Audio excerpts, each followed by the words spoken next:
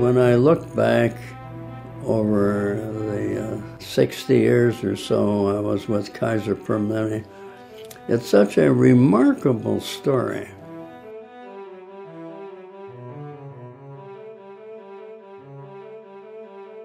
First and foremost, I was a physician, and it was Dr. Sidney Garfield that switched me from medicine into medical computing. He was my boss, and I did it, and spent the rest of my life in that field.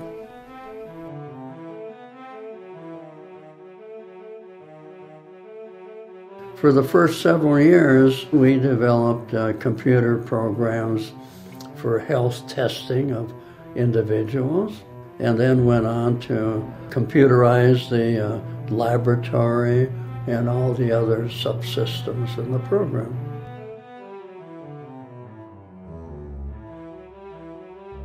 We must have done something right, I keep saying.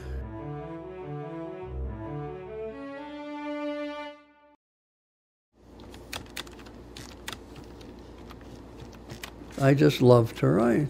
And I know I write well because I have written and published 200 articles in peer-reviewed journals, and this is my 7th book. I sit and write most of the day, and I set a kitchen timer for 60 minutes as soon as I sit down. And when that timer goes off, then I get up and walk up and down stairs and walk around the hallway for several minutes and go back and work on the book. What are you looking for, Dr. Collen? There's a section on data mining. The Division of Research librarians, I call them my angels because they were so gracious and always found somewhere copies of articles that I needed. We've got the overview that no one else has. Exactly. Right. Dr. Tracy Liu, the new director of the Division of Research, I think she's going to do a great job. And so I think the Division of Research will become one of the major medical research departments in the world.